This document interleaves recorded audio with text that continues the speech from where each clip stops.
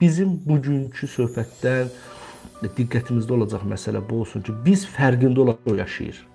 Yaxşı. Belə sevmək biz zorla özümüzə sevdirməyəcəyik ki. Zorla sevdirməyəcəyik ki.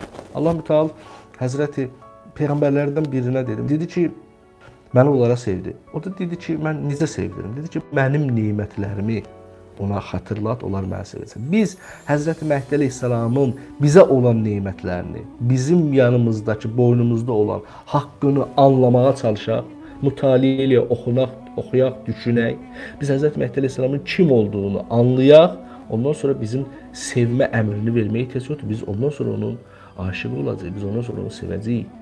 Yaxşı, və günahlar təbii ki, olmamalıdır. Günahın yanında Əhl-i Beyt məhəbbəti heç vaxt olur. Bir qəlbdə günah məhəbbəti və Əhl-i Beyt məhəbbəti mümkün deyil.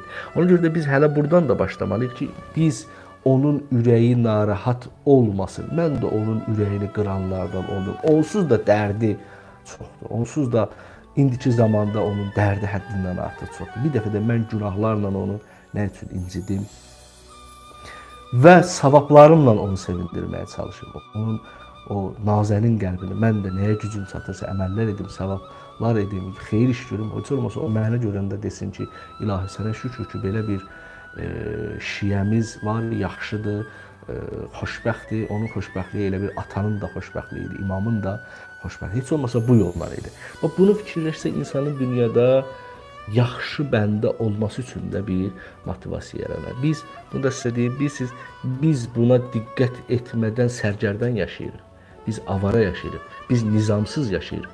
Ona görə bir qütb olmalıdır ki, insanın diqqəti orada olsun. Bəziləri elə başa düşürlər ki, imama ehtiyac yoxdur. Sırf Allahla bunu etmək olar. Amma təbii ki, hər ikisi paraleldir.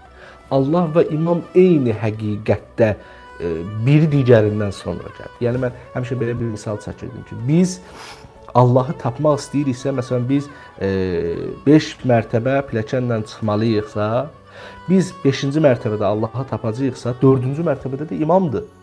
İmamdır, yəni bunlar eyni şaqulinin biri digərinin üstündədir.